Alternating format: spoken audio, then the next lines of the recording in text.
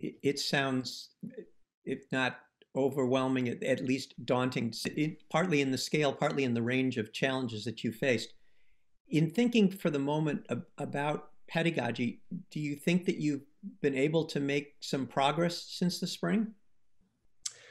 I really do. I mean, I think, we closed again on a Friday, and by Wednesday, we were operating online school. A lot of districts took a few weeks off to kind of get up and running, and we decided to build the plane as we were flying it because we didn't want students to go a few weeks without that instruction. But it really was triage, where we had students who were just getting up and running, and we had teachers who may be incredible educators in the classroom, but were having technological challenges themselves.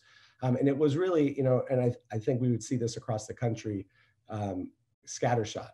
And we spent the summer not only providing enrichment and remediation, but really working with our teachers union and other partners to have this fall look more like a traditional school day, a schedule, 9 to 2:15, assessments, a homeroom period, a mix of what's called synchronous live, like we're talking right now, instruction, and asynchronous instruction.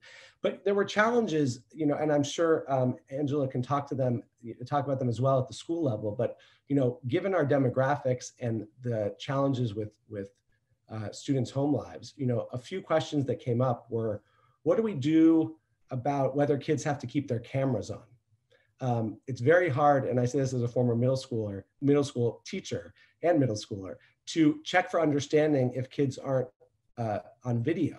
But when kids are living in one-bedroom apartments, when they have multiple people at home, we had real equity concerns around forcing every kid to keep their camera on, especially when internet connectivity was a challenge.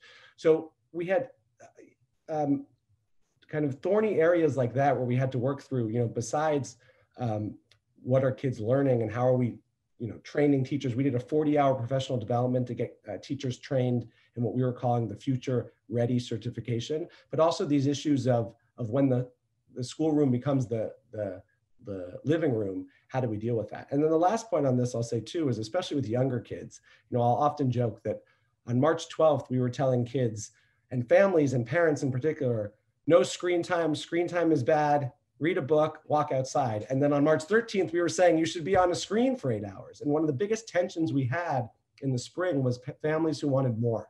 They wanted a typical school day, 8 to 2 or 9 to 3 online. And there was pushback, not only from teachers unions, but also from, I think, academic experts saying, it's not, having kids on a screen for 8 straight hours is maybe not best, for their social development. So just, a few of the challenges we're facing.